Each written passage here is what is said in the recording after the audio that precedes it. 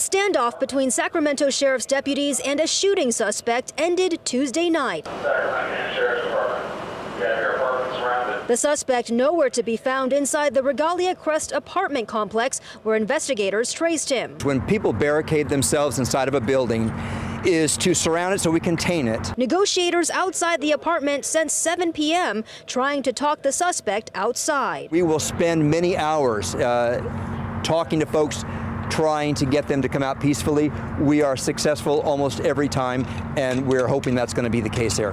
An outcome that ended safely, but with no suspect apprehended. It is unclear whether the suspect was ever inside of the apartment or if they somehow escaped during the negotiations.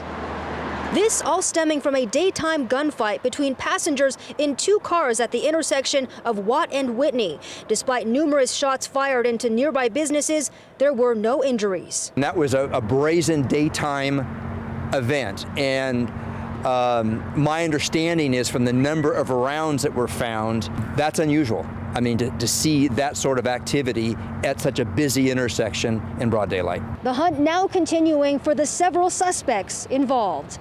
Reporting from Arden Arcade, Stephanie Lynn, KCRA 3 News. And sheriff's investigators are still looking into the connection between the people involved in today's car-to-car gun battle. Investigators will stay on the scene tonight.